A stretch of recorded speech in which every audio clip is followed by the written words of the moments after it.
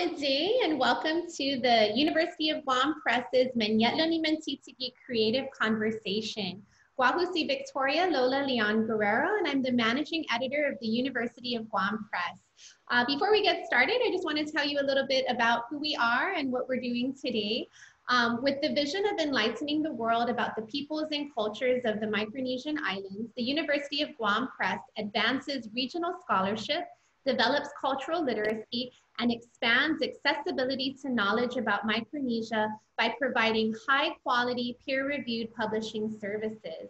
So the University of Guam Press has been actively publishing since its revival 5 years ago in 2015. And we've also developed a new imprint, Taiguini Books, which is dedicated to publishing cultural literature for adults and children. Under that imprint, we are very honored to have published a revisit of the famous novel Mariquita, written by Chris Perez Howard. And today we have Mr. Howard joining us as part of what we're calling our creative conversations. So the University of Guam Press recognized that in order to support a robust literary canon in our region, we really wanted to start by providing support to our local writers. We developed a fellowship called Mañe'lon Mantitige, which literally translates to siblings who write together. And the Mañe'lon Mantitige Writers Fellowship was supported by a grant that we applied for from the Guam Economic Development Authority. And so with their generous support and with the incredibly talented writers we have in our community, we've been running this fellowship since the beginning of the year with active peer review writing workshops, craft exercises. We're reading together. We're basically just focusing on our writing in whatever ways that looks like as part of the fellowship. And so one of the things that was really important to us was to be able to hear from published authors. And so we're very fortunate that we have authors in our community that are so willing to share their time and expertise with us, including Mr. Howard. So I'll jump right in and kind of give you a little bit of an idea of who he is, and then we'll go into our Q&A today. So Chris Perez Howard believes that his adventurous spirit and endless curiosity are responsible for his unconventional life. Among his experiences, he served in the US military, worked for the American Express Company in New York, struggled as an artist in Rome, Italy, lived in Yap, the Seychelles, and the Philippines, and went to Africa to see wild animals in their natural habitat. In Guam, he has worked as a teacher, a news editor for the Guam Tribune, an assistant to the president of the Guam Community College, and a press secretary for the Governor of Guam. Academically, he attended the University of Alabama and Indiana University, and he graduated magna cum laude from the University of New Hampshire with a Bachelor of Fine Arts degree. Chris is also a CHamoru rights activist and is a former chairman of the Organization of People for Indigenous Rights, and has presented testimony before the United Nations and the US Congress. He is presently working on his third novel. His first novel is Mariquita, the novel that the University of Guam Press worked with him to republish last year. But he's also written a novel about his father entitled Edward. And so we're very happy today to welcome him as we talk about what it's like to document family history, as he's done with Mariquita, the novel about his mother, and Edward, the novel about his father. But before we dive into the conversation, we'd like to tell you a little bit about who's going to be talking with Chris today. To introduce our participating writers, I'd like to welcome our Mañe'lon Mantitige Writers Fellowship Coordinator, Akina Chargala. Hapa day, Akina. We'll be joined by a group of writers who are actively participating in peer review writing workshop groups through this fellowship. So please welcome Megan Tidegly, Johanna Salinas, Edward Fauci Jr., Nina Carolino, and who will be later joined by Dr. Megat Babakwa. So Mr. Howard, would you like to share your opening remarks?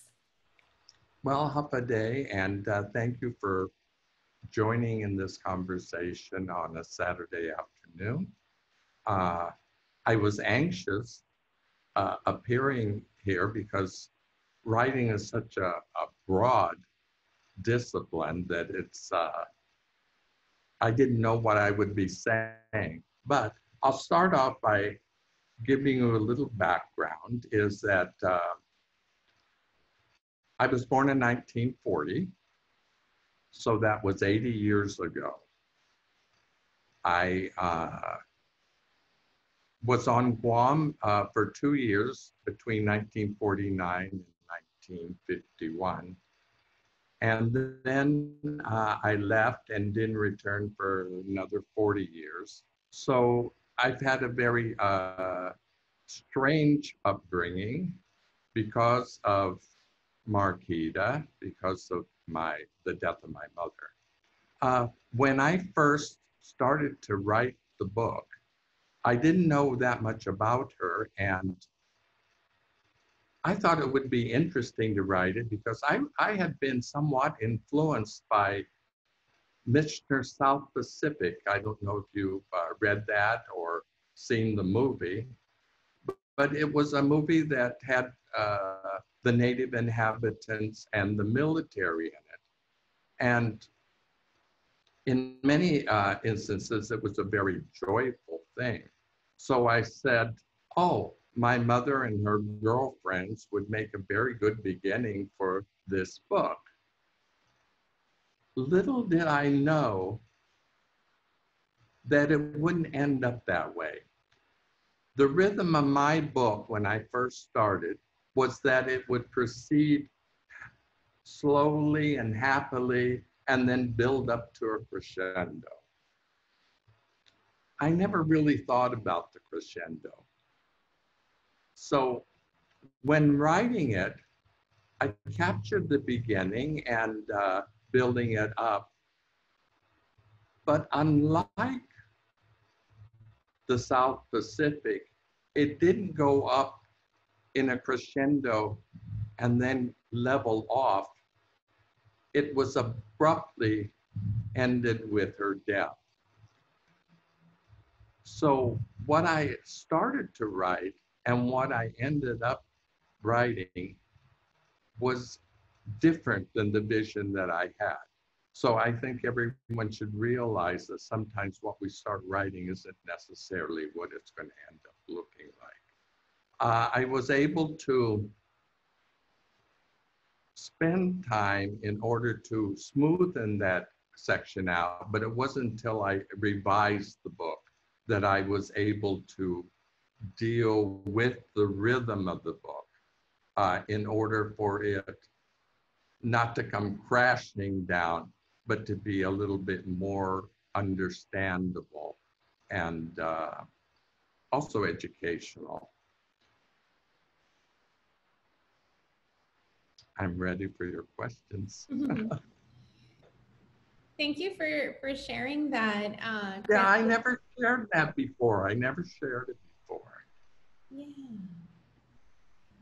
Wonderful. Yeah, I think that you really achieved that because you painted a whole world around. It wasn't just the tragedy at the end, but you know, my mom actually last night I was telling her what we were doing today, and she goes, "Will you please tell him that I read that book over and over, and the part I really love to read is the part where I could just picture them all in Hagåtña with their dresses and sodudas and just that life, right? The joyfulness of that period.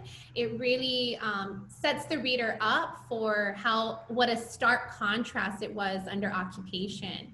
But to be able to read a book that has all of that range of emotion, like my mom said, it's something you really want to return to. She said that my grandmother was, would have been a teenager at that time. And so she's imagining if my grandmother was like your mother, right? And what it was like for her right before the war. So you did that very nicely. So yeah, without further ado, Akina, would you like to introduce the first writer who will ask a question today? Sure. So first up, we have Mantitige. She is a high school English teacher at Southern High and inspired author. So Megan, whenever you're ready with your question. Half a day. Thank you so much for being here with us. My question for you. Hi. My question for you today is, how do you write about family without causing family drama? Oh, that's a nice question. Is that when I started writing, as you realize, it was a long time ago. And at that time, the ones that I was interviewing didn't want to talk about their war years. It was only after years later, after some people had started relating their experiences, that others started coming forward. There were times when I felt that the family was not all on board with delving into the past and the problems, because you're also not looking at the good things. You're looking at family problems too, and also problems from one family to the other. I was able to meet with them and discuss a lot of the things with them, although not fully, because they were still reluctant to talk about. So your problems are probably a little different than mine, because mine was sort of like a blockade, whereas yours you're able to seep into little areas of it. I think that the only thing that you can assure them of is that you just want to be honest and tell the truth, and to make sure that you get all sides of whatever part of the story you're researching. Did I answer your question? Yes, thank you. Is there anything else that you may want to ask me to expound upon on that question, Megan? How would you go about dealing with what the family would say, in terms of being reluctant?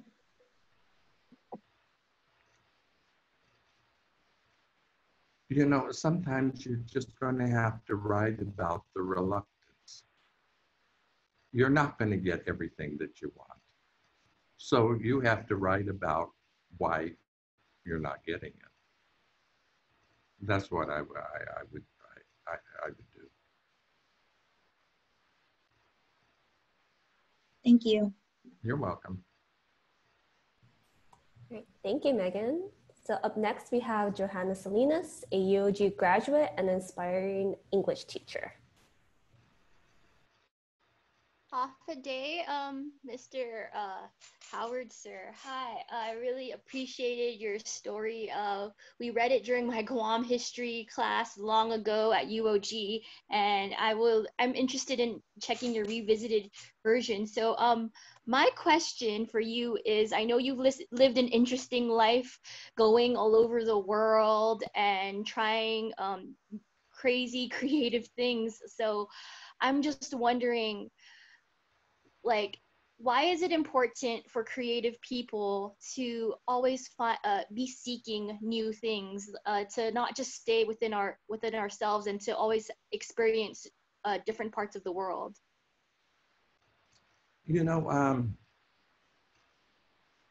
you don't have to physically travel. You can also travel through books. Many of the things that I have read, and which I enjoy very much, are those books that are written by those living in other countries.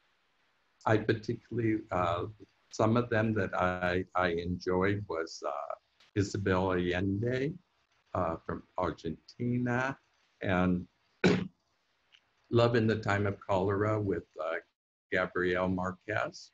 So you can read books that are in other countries that are written by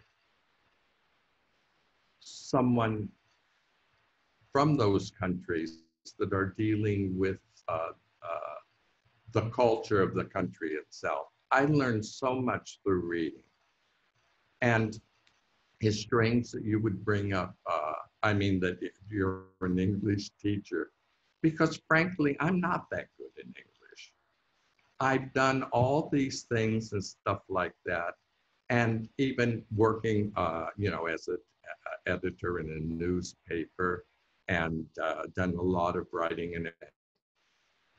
But if you read a lot, sometimes instinctively, you know when something is written wrong. But if you asked me what a past participle is and all that stuff, I wouldn't have any idea. So I can just say, read, read, read. And, you know, that would be your best avenue into feeding into your creativity. Okay. Are you surprised?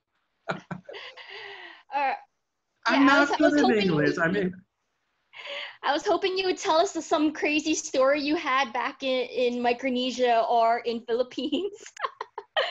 here I have a lot of crazy stories. All right, I look forward to it in the next book.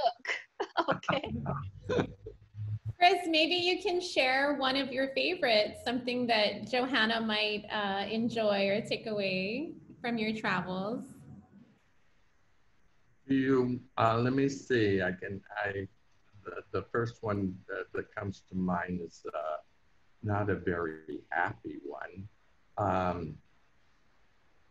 I think we'll do that to another day because it's lengthy and I'd like to hear more questions. I've had adventures, yes. All right, all right. I'll just read it in the next book. Thank you, Johanna. That brings up another topic, motivation. It's hard for me to be motivated now. You know, after you've seen a lot and done a lot of things, it's difficult to get motivated. So that's the problem I have now is motivation. Even money doesn't help.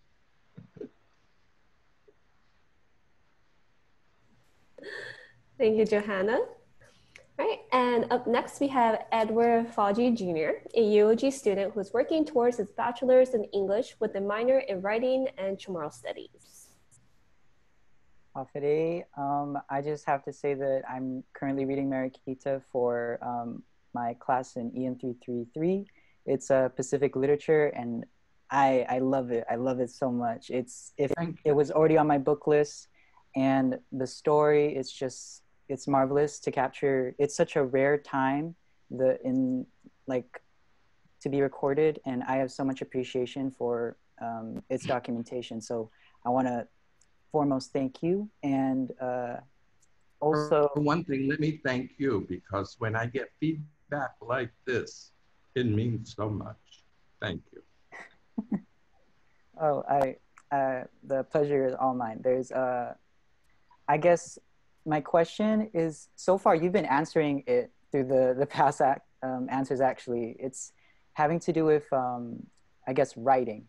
So my question is, what advice can you give to up and coming local writers? Okay. You know, there was no way I could prepare for this conversation or interview, but there are things that I've been thinking about. And one of the things I'm thinking about is that when you're writing something, you have to think of your audience. What is the audience that you have? And because you're talking to that audience, you're talking to those people, and so you have to envision who those people are. That, I think, is one of the important things, is knowing your audience. It's very difficult if you have an audience broader than the local audience, because we're at a disadvantage because a lot of people don't know Guam. If I said something about something happened in Indiana in the United States, people already have an understanding perhaps about Indiana. But if you say Guam, they don't know it. So we're always having to explain where Guam is, about Guam, that it has a native population and everything. So we have to realize our audience in order to formulate our book so it reaches those that we want to talk to. And also, I think it's important, besides the audience, is to know that you're communicating. A lot of writers, the reason why they write is because they have something to say. So they want to express that. My discipline, you could say it's creative because it's in the arts, was painting. I got a Bachelor of Fine Arts degree in painting. I was an oil painter. But when I returned to Guam, to think about painting in oils in a tropical country was not, good. And also, that type of art in that period of time didn't reach that many people because the culture itself at that time wasn't promoting those types of arts to be undertaken by their children. So I turned to writing. And so the creativity that I had is there all the time, whether you're a writer, you're a painter, you're a musician. And I went into writing because I had a lot to say, particularly when I came back and found out I was learning about who I was, what I stood for, what was missing in my life. I had so much to say I had to start writing. And I'm very happy that I did because I was able to reach people. Thank you. Great. Thank you, Eddie. So up next, we have Nina Carolino. Nina is an administrative accounting assistant for her family's business and is a blogger and aspiring novelist. Hi, Mr. Howard. Hi, Nina. Thank you for joining us and being able to talk to us today. The book you wrote was really heartwarming, and thank you for sharing the story of your mother. I think that especially the genre that it's such a unique genre that I think was really important to show how, what Guam was like at the time in a creative way, but also giving as much biography and truth to it. So thank you for that. And one of my questions was, what do you think was the hardest part of your research process?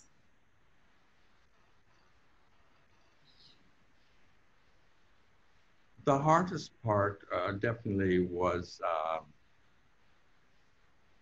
speaking with those that survived the war and really didn't want to talk about it.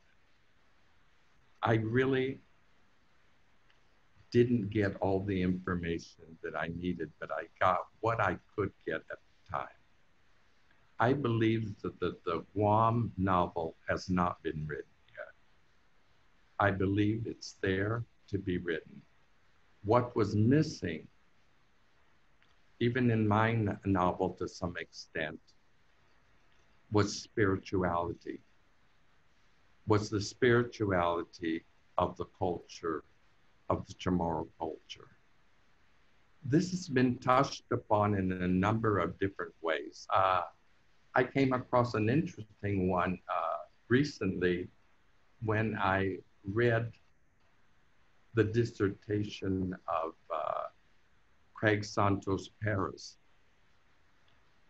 And his dissertation on the area that had to do with my book, with Mariquita, he saw it in terms that I hadn't seen it before, in relation to the culture, in relation to spirituality. And I really think that the Guam novel has not been written. I think that's one that has lived their life within the CHamoru culture would be able to bring that aspect out of it. And as I mentioned about those two writers before from other countries, that's what they had in their books. And that, I think, is missing in the Guam novel. Did I answer your question? Sometimes it's like I get off on some tangent, right? And I think a lot of times because I've been thinking of these for the last week, knowing that I was going to be on this, and in some way I have found a way of weaving it into our conversation. Thank you. Yeah, thank you. Great, thank you, Nina. Now we have Dr. Miguel Vivacqua. Dr. Vivacqua is a Guam historian, writer, and one of our workshop facilitators and founders of the Guam Bus, a local publishing company. Afterday, buenas, Senor Perez. Hi. Afterday. And so there's a lot of things that I wanna talk to you about, of course, because we were supposed to meet and then the pandemic happened. But but so well, a lot of things have happened, right? the election is ongoing. First, I want to tell you that I really respect and admire a lot of things that you've been doing. Okay. And know that.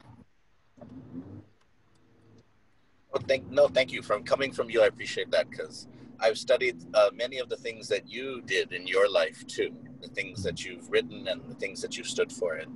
So I definitely appreciate that. So one thing that I wanted to ask about though, because so oftentimes when you are a community activist, sort of there's, because you mentioned earlier sort of something that you want to say, right? But oftentimes the political speech can get in the way of creative speech. And sometimes they go together very nicely. And then sometimes one will constrict the other. So for example, like if you are an activist and you have a cause, sometimes you'll put it into your characters too much, right? So that it won't feel natural, it won't feel right.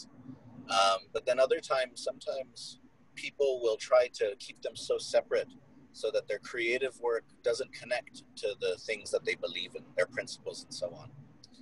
And so as somebody who was a community activist for a long time, but also a creative writer, what are your thoughts on sort of that distinction, how to bring them together, how much they should be separate? It's very difficult. I remember when I first returned to Guam and I started getting involved in the Indigenous Rights movement at the time. And I became chairman. A lot of the reasons why I became chairman was that I did not have a political identity. I hadn't been on island long enough to have been branded as, I don't know if branded is the right word, branded as a Democrat or a Republican or an activist or, you know, talking out of my head. So I was put in that position, and I'll tell you that the forces, when I started expounding on the CHamoru issues, it was met with an opposition. And that opposition at the time was the Pacific Daily News, because that was the largest and the most influential.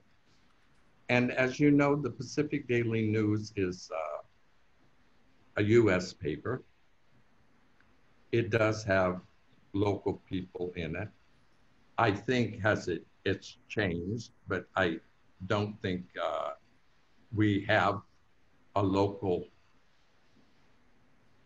newspaper voice at that time, the strictly local newspaper voice.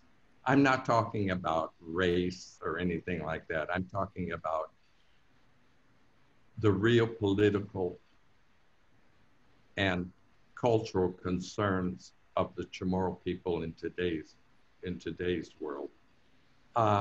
I see that there have been a number of changes, but it's not an easy road, and sometimes you're going to have to choose between one or the other. It's good if you have a career backing that will support you while you're doing the things that you want to do as far as an activist. But if you don't have that, you're going to have to make a serious choice between going full force, being an activist, or just being in the middle of the road. It's almost like choosing as an artist, do you want to be an artist or do you want to make money?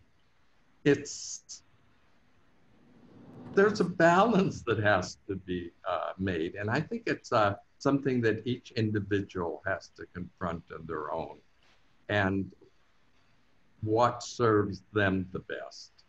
I don't think there is any one best. Is what each individual, what that individual sees is best for them. And I wouldn't fault that for anybody.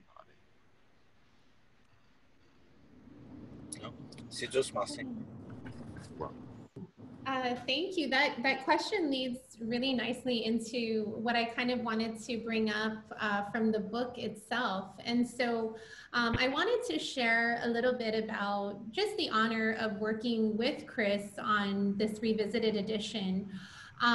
First of all, it was first written in 1982, which is the year that I was born.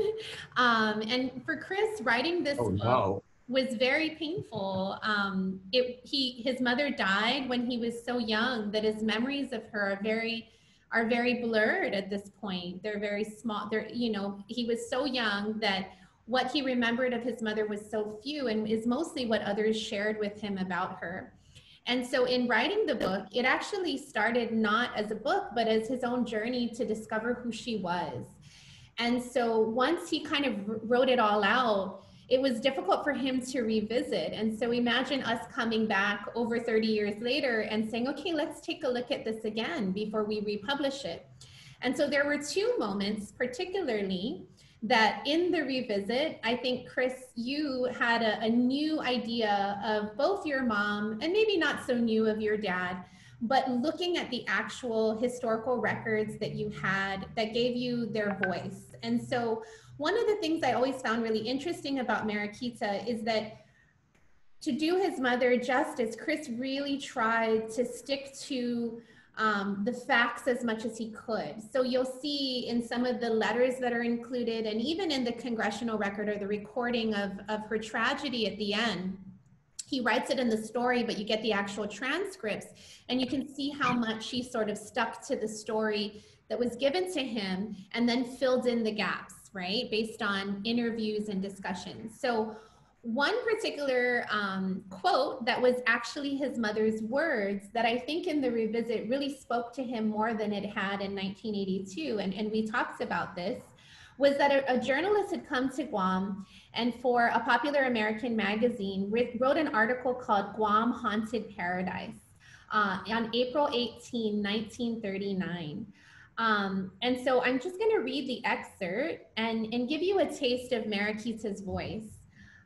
There is a school in Agana built and supported by special taxes levied on the Navy personnel, cigarettes, and luxuries at the commissary, with a per head charge of $1.50 monthly for officers' children and $1 for enlisted men's. This is called the American School. What do they mean by that name, demands Mariquita. Aren't all schools in Guam American schools? Don't we salute the same flag, sing the same patriotic hymns in our classrooms, love and respect the same great men? I know they pay especially for it while our children go free, but don't you think it's a very tactless name? And so in revisiting her actual words in this magazine, I said, Chris, you inherited your mother's activism. In 1939, she was just a teenager making this statement in a national magazine. It really gives you a sense of her spirit. And Chris, if you could speak a little bit about how in the revisiting of the book, how did that speak to you differently than it did in 1982? And then I'll follow up with the question about your dad. For one thing is that I found out that I did remember my mother, but it was an emotional memory. And that, I think, is something that is a memory that will always be there, is my emotional memory of her loss, which apparently affected me deeply when I was a child. Now, the activism. Writing the book and doing the research required a lot of effort, more effort that I really didn't want to spend. I thought I was going to just be writing this ha ha ha, da da da da da, you know, story, right?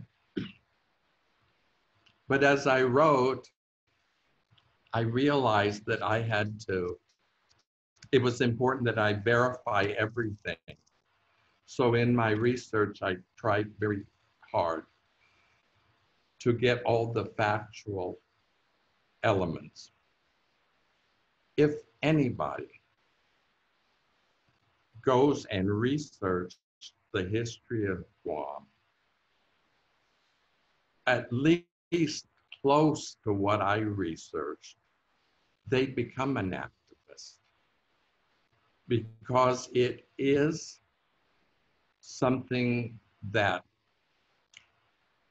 wasn't, the events and the things that occurred during that time is something that hadn't been taught in the schools. We didn't have the books. We didn't have people talking about those periods of time. To talk anything about the federal government, it was that you were anti-American, completely branded at that time. But if anyone, it really delves into the history of Guam, there was no way that it wouldn't change your perception of life on Guam and the life of the CHamoru's.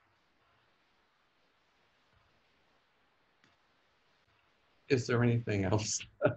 Yeah, so the other part that's sort of... No, I'm serious. And the thing is that it's so frustrating when I still find people say, you know, countering things that are readily apparent to me about the injustice done during those times and that are continuing up to today. And it's frustrating. And we just have to get more history, our history, into the educational system, into writings, into a number of different ways, but it's important.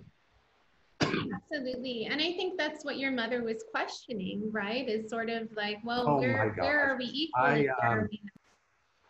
Until I understood and read more,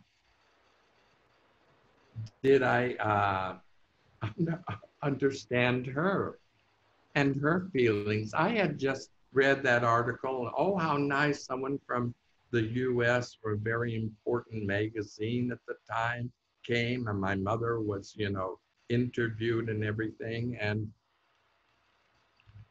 it was an awakening.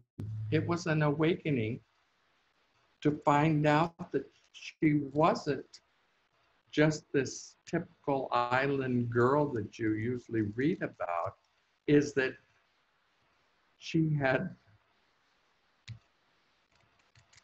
political thoughts.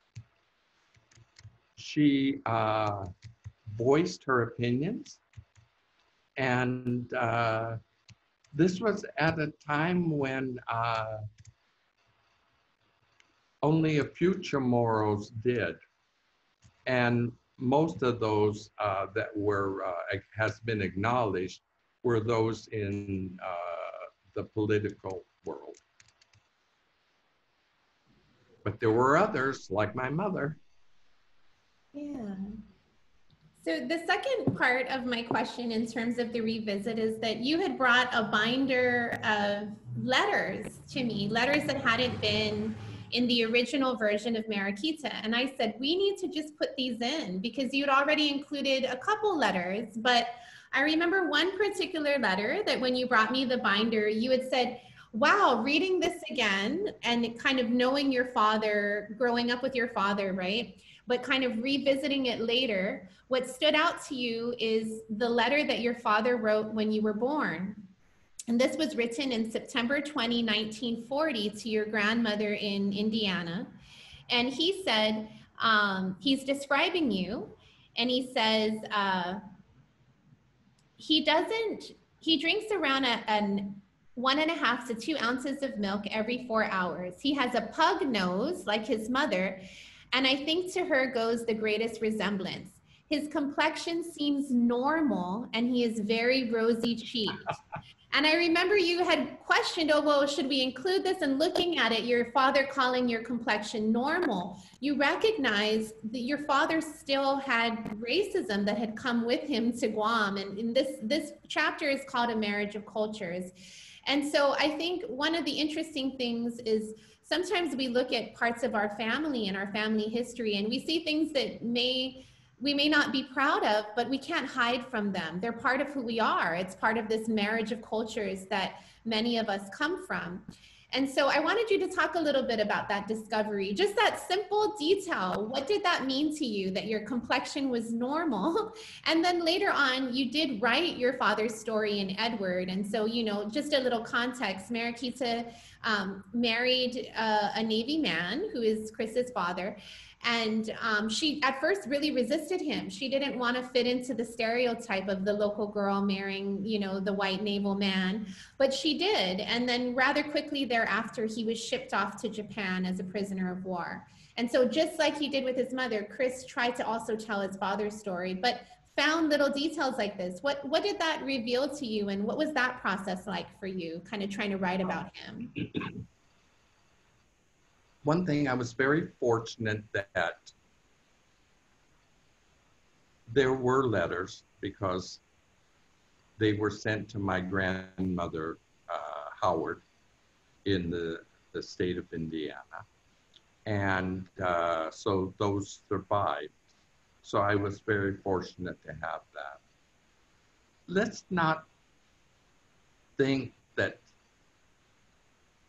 that type of attitude remains in the past, because they exist also today, those types of attitudes of people coming, I'm sorry, but from people coming from the US, coming here, they bring sometimes a set of attitudes which they don't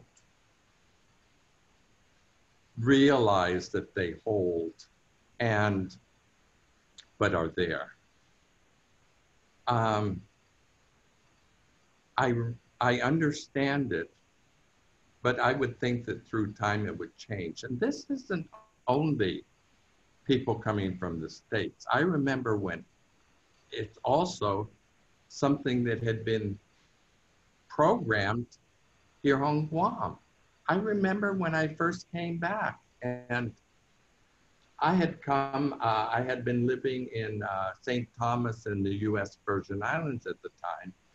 And there we're always on the beach, sun tanning, you know, having our rum drinks and everything. So when I returned to Guam, I was white brown. I have one of those skins that if I'm in the sun a long time, I turn dark. When I'm not, maybe it's the little Chinese in me, I turn light. And also the Spanish. And one of my uncles said after I'd been back for a while, because I had come, you know, fully dark and I thought really nice looking and with my color. And after I'd been on Guam for a while and I had been working inside for some time, of course I faded. And he mentioned, he said, "Oh, it's good that you're light now." So it wasn't only the attitudes that come from other places also affects the attitudes here. So those things have existed. They persist today, but maybe not to as great an extent.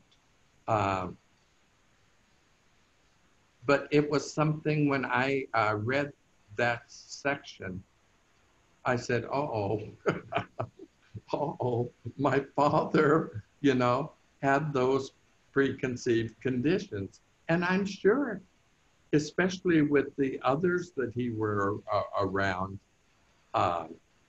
names for CHamoru, gooks, and, you know, all that stuff like that.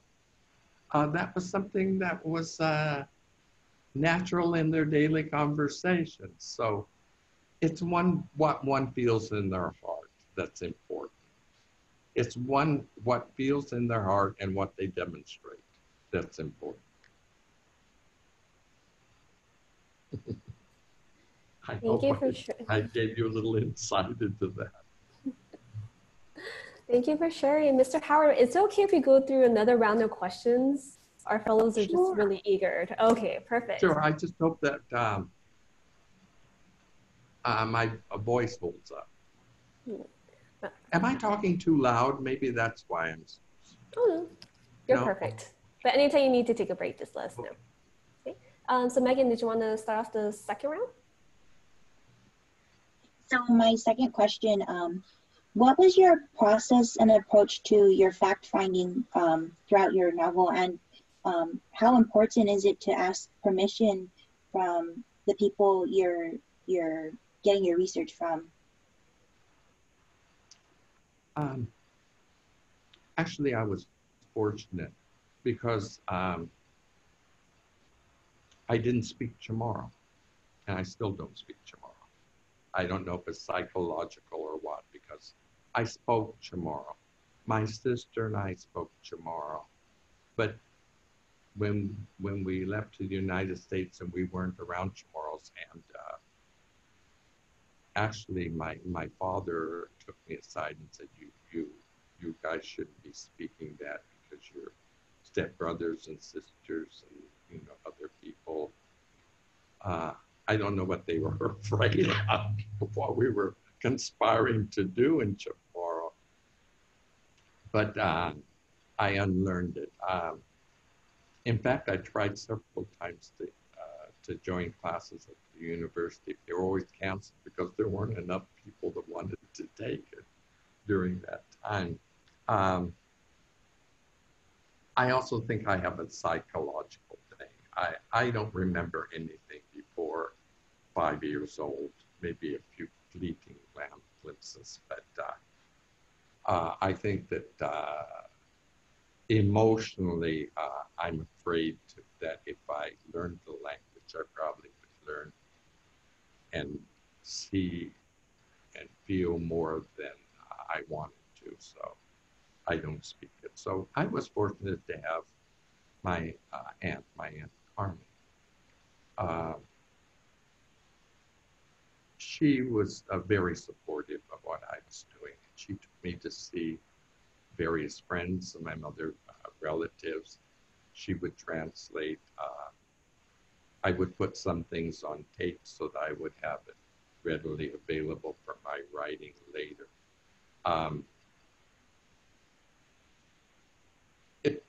It was very difficult. I think that when you're interviewing people like that, I think that if they feel comfortable and understand that you're feeling what they feel, I think that if you're open, so they are open, I think it would be much easier.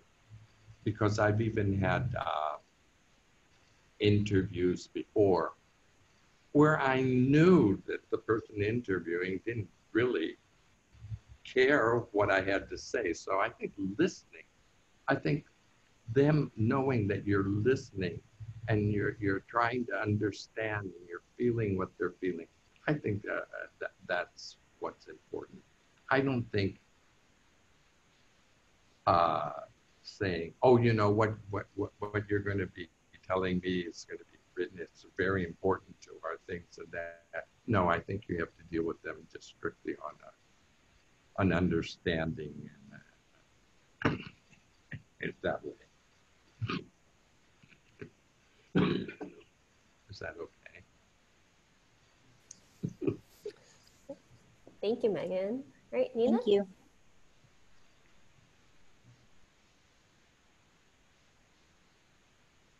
Did you say me? Sorry, if we're going to order Johanna. Hi, okay. So I guess my next question is on authenticity. Yeah. So my question is, what were some criticisms you received either from your family or from people who actually knew your mother, or even just Pacific scholars in general, of you publishing a Chamorro novel, however, not being able to speak Chamorro? So what did either Chamorros who knew you or didn't know you have to say about you?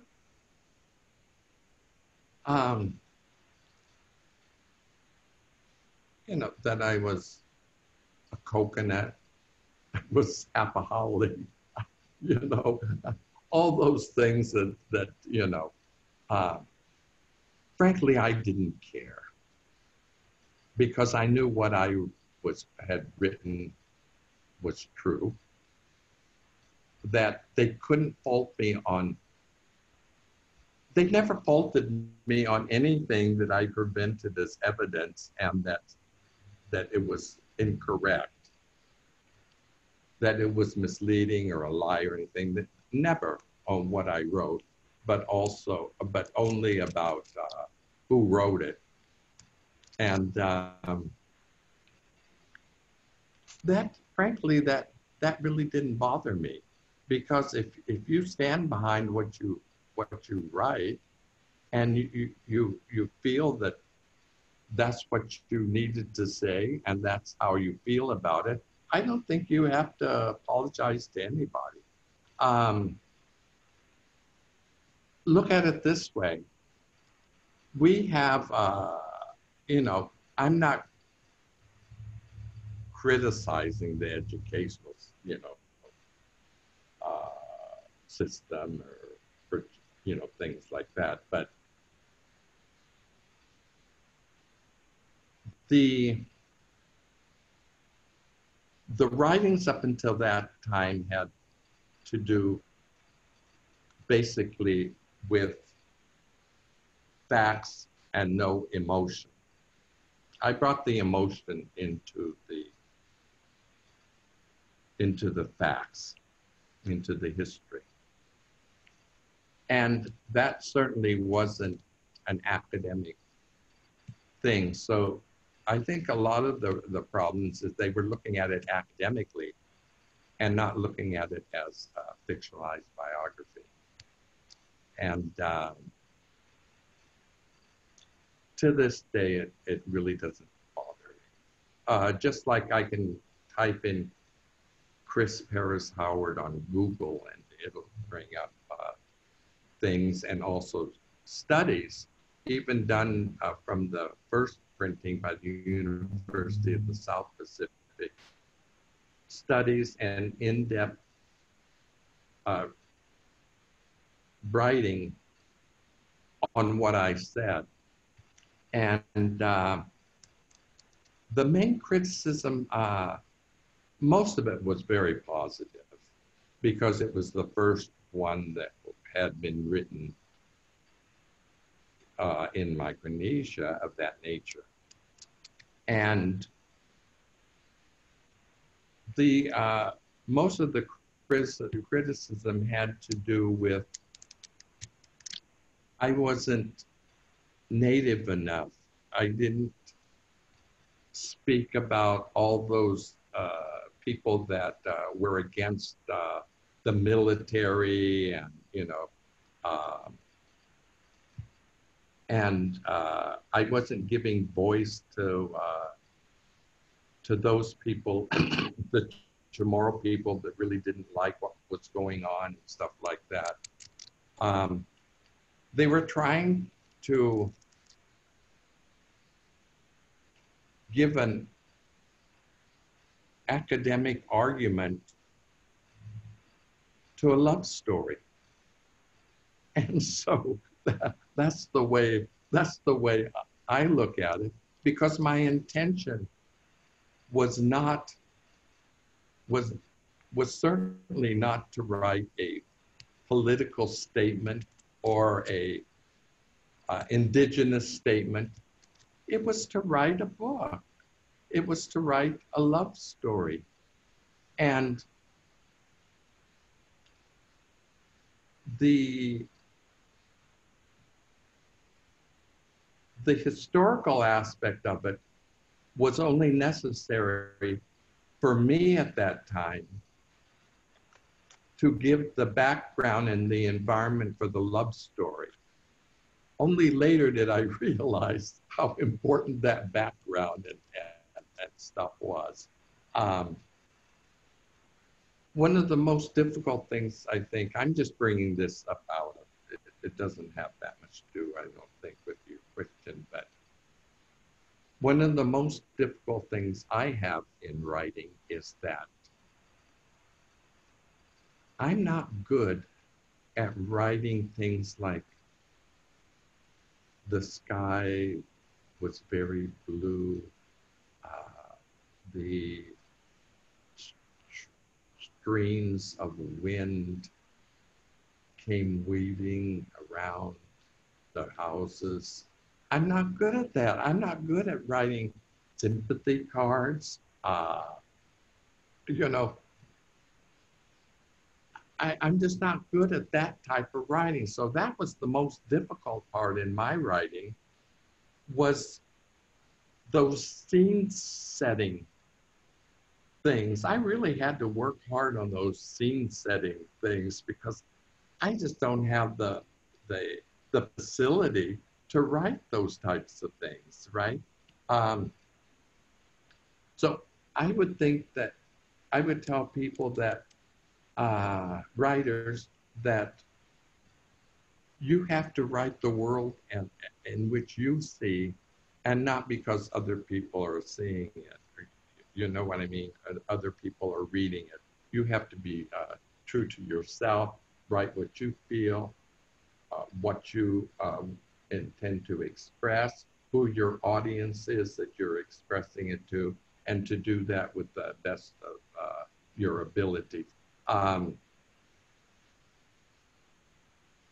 find that those limitations and limitations similar to those, each writer has to know what their limitation is, what they're good at, what they're not good at, and only use those things that one would consider limitations in order to, because of the necessity of it, and not because that is important to do. What I'm afraid of now is that with all these apps where it shows you sentence structure and corrects this and that and everything, I'm afraid that after a while, everything's going to be the same. And after that happens, where's the creativity? I love things that are different. I love things that are written different than other things. I want to be able to understand what is being said, but I enjoy the difference. I enjoy the rhythm. I enjoy hearing what someone is telling me in the writings. Sorry, I went off on a tangent. No, it's okay. It's okay. I guess what I was trying to ask was, what were the criticisms from the first edition that you had to incorporate into the new edition? But I think it's okay. No, but I think that I did have to do it, and I had to merge what Lola brought up. I had to merge that aspect of a lovely Chamorro girl with her mind, with her activism. I think that was very, very important, that I was able to present a more authentic, and I think a more realistic view of my mother. Did that answer it? Yeah, okay, okay, thank you. No, but no, really, no, I had to work on that area of it, because I wrote that book. After I wrote it is when I realized that I was a Chamorro. I didn't know I was a Chamorro until I came here. As far as I knew, I was half Guamanian and half American. I didn't know I was Chamorro. I was stunned when I went to Mexico and people started speaking Spanish to me like I was a native. Those were those times. So when I came and I wrote that book, it was only during the time of writing of the book that I could say that I was Chamorro. So part of the book, those areas needed to be addressed because I wasn't a full-fledged Chamorro when I wrote that book. It was after I wrote it. And although I touched on hinges of being Chamorro and, different thoughts of it and all of that, it's what lies inside. And I'll tell you, if I was still in the US instead, still in the environment I grew up in, without exposure to other Chamorros and without an interest in communicating with them, I would still think that I was a white American, but different. Maybe Okay. that answers your question. All right, so it reminded you of who you are. Okay, yeah, thank you, sir. It taught me.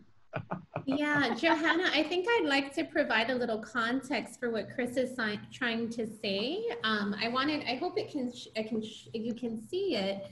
But so Chris and his sister, after the war, this is them right after the war with their grandmother, their Chamorro grandmother. Their mother had been killed. He was this little. And then his father, who was still a prisoner of war, came back about a year later and plucked him out of the island that was all he knew. He'd already lost his mother. He was raised by his grandmother. And then all of a sudden, here he is with his father. And if you look at his face and his sister's face, they're like, who is this guy? Their father left when they were just a baby. All of a sudden, they're taken to a hospital in Hawaii. They're with their father who they'd never known. And everybody's speaking English. They grew up speaking Chamorro. And all of a sudden, his father takes him to a farm in Indiana, and all his relatives are white. He never again hears Chamorro. They stay in touch with his family, but it's not that he's going home to Guam. It's not that he's able to really understand. So I think like that's a really important context in terms of what he's saying. It's that in writing the book, he also discovered this part of his culture that he was plucked out of. Well, let me expand on that. Is that when I was taken to the farming community,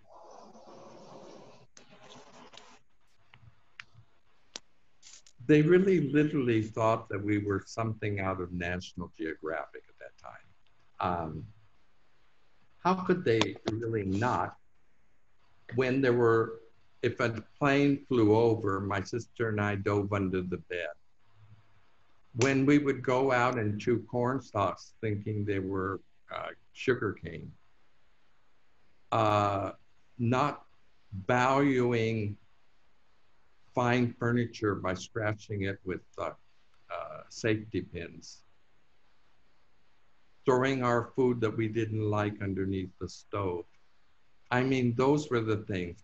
Since that time, we were taught to be American.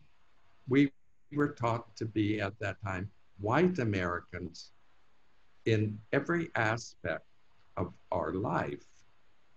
I always grew up thinking I was different, but thinking in the mind that I was white. So to come back, to go through the process of writing, to find out that I wasn't who I was at all, led me to become an activist after reading the history. There are criticisms, in fact, but like I said, I don't mind them, because at least there are people that are trying to understand and see something, you know, and study something. I think that's valuable, whether it's negative or positive, it's valuable.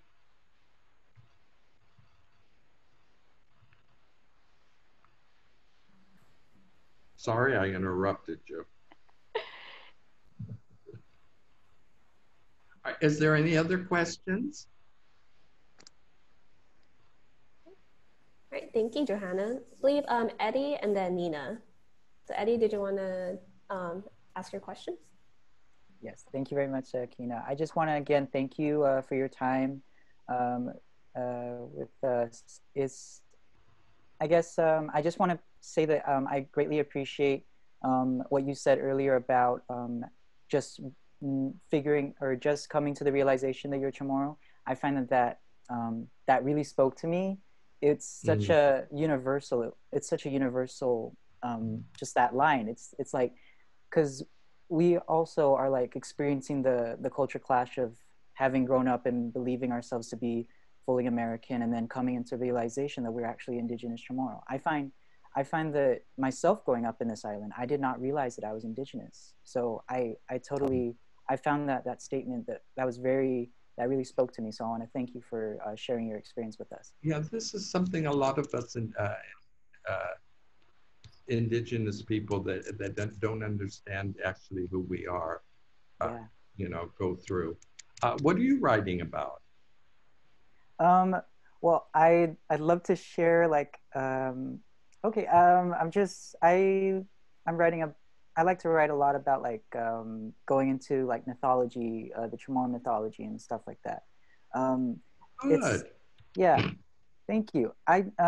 So the question I wanted to ask is, particularly in the revisited version of Mariquita, did you find yourself infusing some of your thoughts, characteristics, or qualities when depicting your mother?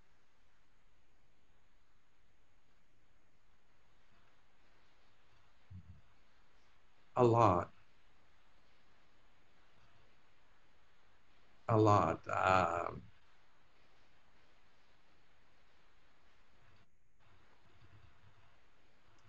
I also got interested in clothing and outfits. No, there were a lot of things. That was a joke. Yeah, there are a lot of things. A lot of things that I feel that I have characteristics that are similar. I think one of the similarities that I share is that, but it may have been harder for me, is that when I found something that I didn't want to do, but I didn't do them because it was out of fear, I decided that I would do it anyway, because it was only fear that was keeping me from doing it. I think that's a quality that she had, is that facing one's fears. I didn't want to do this interview, this conversation. Now I'm glad that I did it. That's what happens sometimes when you face your fears. It's most of the time it turns out very well. And really, and I'm happy to be with you this afternoon. I'm happy to be with you all night. I'm happy to be with you too, sir. Thank you. Thank you. Thank you, Eddie. And last but not least, Nina. When it came to some of the dialogue and the personal aspects of the characters, how much creative license did you take to, come up with the dialogue or come up with the thought processes of the character when it's part? I know you interviewed a lot of your family and the people there, but yeah, how much was your own creative input into it? 90%. 90%, I'll tell you, that was so difficult. But I think that when you get to know people and a lot of different types of people and everything, you start developing an understanding of what type of person that is through those interactions. It was difficult, but I have a way sometimes of tuning everything out and becoming something else. And I sort of became those characters when I was going through that thinking process. Now, what would I have said, right? And I don't just think of what I would have said, but I visualize that person. I become the person. And so I'm talking what I assume they were talking to be the truth. I just hope that a lot of those conversations came out as truth and didn't come out of that I was just adding them. How did you find those conversations? I really wasn't sure. Of course I questioned it, like how you would be able to come up with what your mother would say to herself, but then so I wasn't sure, and then I just wondered how much of percentage were actual quotes that people told you. Well, that was good because you weren't unsure. That meant that I did something right. Because if you weren't unsure, it would mean I blew it, right? No, I was aware that this was a very difficult thing. I tried to put myself, they say put yourself in another person's shoes, but here in Guam and at that time there weren't really any shoes, so put yourself in other person's stories or something. It's slippers.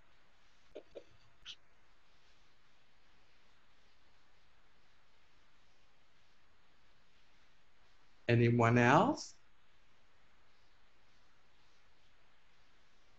Anyone else? Because this is probably going to be my last interview. Do you have any new drawings to show us? Oil paintings? No, I don't. You know, in all my travel, I don't know if Lola noticed it, but I don't even have books here. In all my travels and everything, I've lost things. I've had things stolen. I mean, everything that you could imagine. When I returned to Guam, I came back with 3 suitcases, and that was it.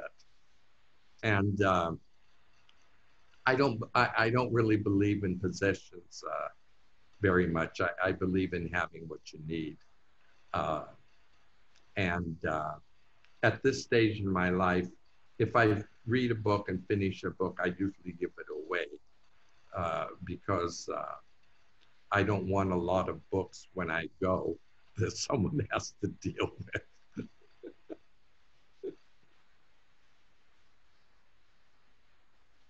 Did you get that? I'm so happy my children love books because they're going to inherit like thousands. I feel you though. That's a good point. Oh, that's good. But you know, I don't have children. I live by myself. Yeah. I'm happy.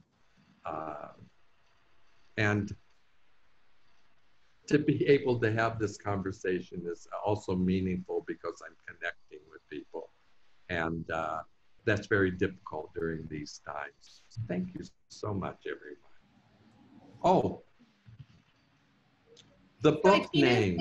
Akina's gonna introduce the names. I mean, introduce what they're for, and then we'll go ahead and have you pick the names. Okay. So we had a raffle online. So Akina, if you don't mind sharing what we did. No, but Megan already knows that she's one of the ones. To our online listeners, I made a mistake before you know. Chris picked the name right beforehand. She was on. She knew she already won. So the other one is Teresita Smith. Okay, so Chris, I'm sorry. Akina's going to introduce what the names are for, and then you can read the names.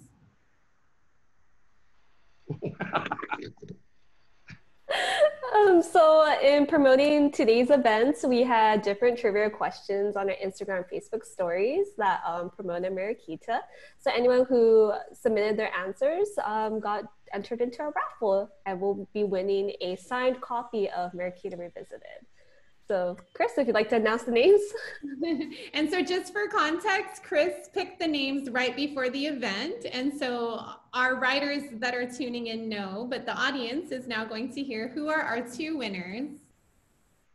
Okay, the one that already knows, Megan Tidegui.